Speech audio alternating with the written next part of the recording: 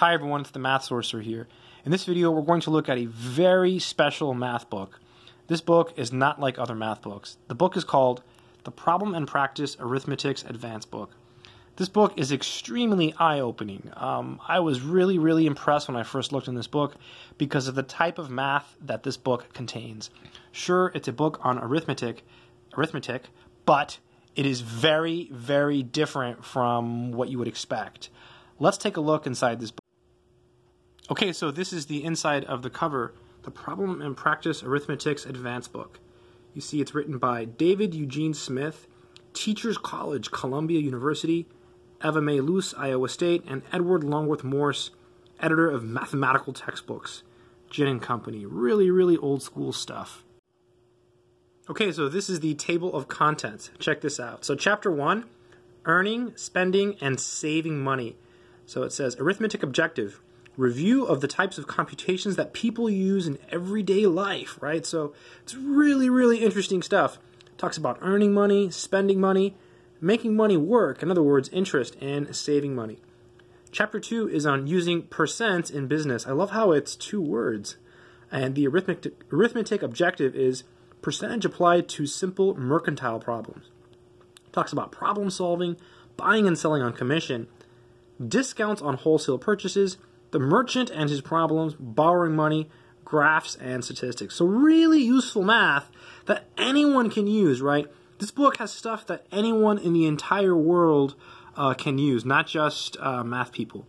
Chapter 3 is on banks and investments. Talks about, what's the arithmetic objective? The computations used by the individual in banking and investing money. Cool. Doing business with the bank, interest and notes, how money is sent, stocks and bonds. It's a math book. It talks about stocks and bonds. Completely ridiculous. Protecting investments by insurance. Let's turn the page. Chapter 4 is Our Government and Ourselves. Arithmetic objective. The computations needed by the citizen in his relations with the government. Hardcore. The cost of government, supporting the government, what the government does for us, right? Really interesting perspective. Chapter 5, problems about industry and science. Talks about food supply, power supply. Chapter 6 is on measurements. Okay, let's get into the book because it's really interesting. Here's a simple question on how much the government spends. The United States government is a business of tremendous size.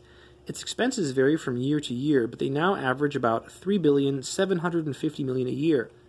Taking 365 days to the year, find to the nearest $1 million the expenses per day. So really interesting math, right? So when you're watching the news and you see that the government spends, this many billions, maybe we don't think about this. How much do they spend per day, right? So just a practical computation. And this is a book on arithmetic, right? So it really does provide a really interesting perspective into math and into life. This book actually talks about corporations and stocks. A group of 5 businessmen are organizing a company to manufacture a new style of traffic light. They will need $150,000 as capital to start work. How many shares, par value 100, will the company need to issue? So you actually figure out how many shares you need to issue in order to start a company. In a book on arithmetic. Completely amazing. There's actually a section on transportation. It talks about ancient and modern methods. Really interesting.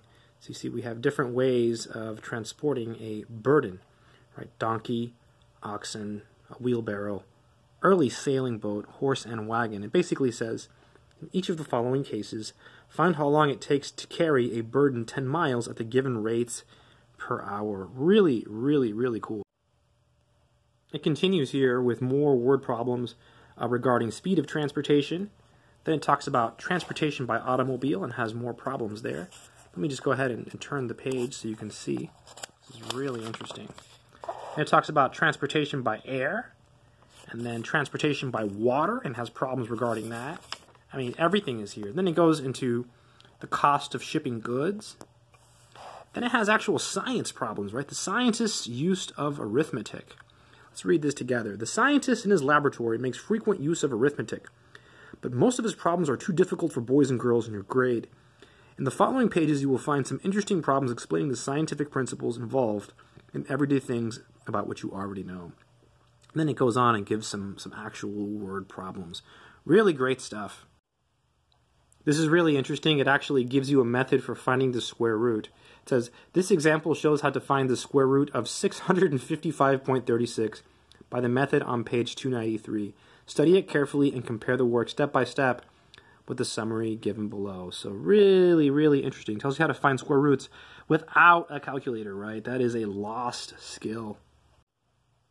It actually appears that this book has answers to all of the problems. So the book comes with a full solutions manual, so that's pretty cool.